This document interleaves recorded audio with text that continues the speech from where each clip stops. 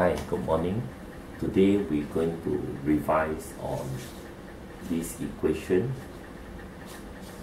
Charge equals to current times time. So Q is electric charge.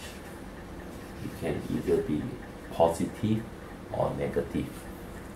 I is current, the electric current in ampere, and time must be in second. If we rearrange this, I will be Q divided by T, which is the definition for current, which is the rate of flow of charge. Let's look at an example. Suppose if 20 coulomb, C is the unit for charge. 20 coulomb charge equals to current times 4 seconds.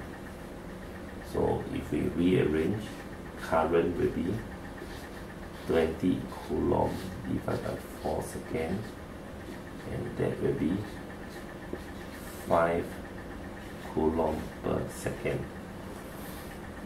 A current of 5 coulomb per second.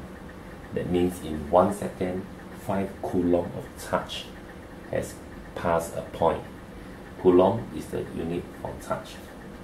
And we give it a name and we say that is 5 ampere. So let's revise again. Q equals to IT.